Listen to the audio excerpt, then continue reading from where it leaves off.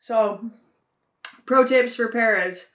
Tiny little kitchen life hacks that, again, traveling and not being at home. I have a big cutting board that I put on my lap when I'm at home. When I'm not, we use scrap pieces of wood. I don't know how everybody feels about germs and things and stuff, but it's really temporary use. Kind of just give it a wipe with whatever kitchen cloth to take off like the wood bits, but let's be honest, we've all been kids and we've all eaten dirt, so not that big of a deal. I will be using this to chop root veggies for dinner, but then, you know, other tiny kitchen life hacks that are great are things like this shelf.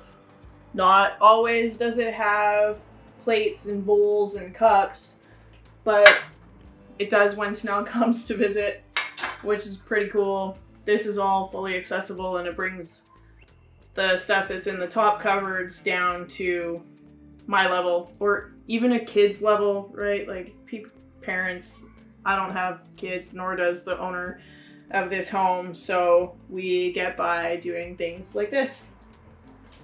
I am still able to reach the bottom cupboard and all the shelves, so that makes it all right. And then, yeah, everything is just really kind of friendly beyond this was the tip and trick. Cutting board, scrap piece of wood. Works great. If you want to put a plate on this, it's just a nicer height to chop than chopping up here. Then the knife doesn't slip towards your face, so you get to chop on your lap. And that's it.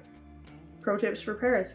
Ooh, this is purple. I did not expect, side note, didn't expect this to be purple. It'll be great for dinner.